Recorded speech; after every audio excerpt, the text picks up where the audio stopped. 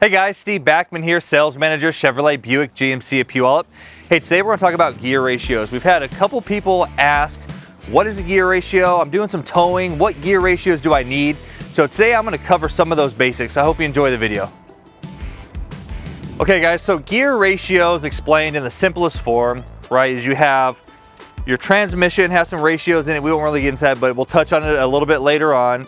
You have on a four-wheel drive truck, you have gearing in the front and rear ends. Those are always going to match. Now you probably see numbers like 308, 342, 323, 373, 410, 456, right? So what that means is it's going to take on, let's say, a 342 rear end. It's going to take a 3.42 revolutions of the drive shaft to give you 1 revolution on your tire. So in layman's terms, when you're doing some towing, the higher that number, the more torque it's going to produce at a low end. The lower that number, the more of a high-end speed. So like on a performance car, like a Corvette, is going to have a really low rear-end gear ratio because you want to maximize your top-end speed.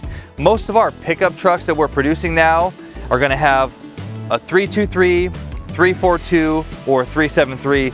That's it.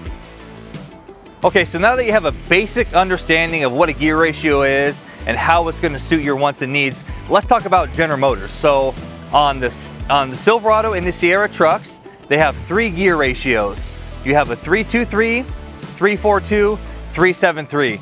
So on our heavy duty trucks, the 25 and 3500, they come one way, 342. On our half-ton trucks, they're going to have standard of 323 and an available 373 on what we call the max trailering package. So the reason why we don't have all these different gear ratios like we used to in our trucks is GM has just simplified it, and we have a 10-speed transmission. So that transmission gives you a ton of options to keep the truck in the optimal horsepower and torque range to suit all of your towing needs. Thank you guys for taking the time to watch the video. I hope you learned something today about gear ratios and towing.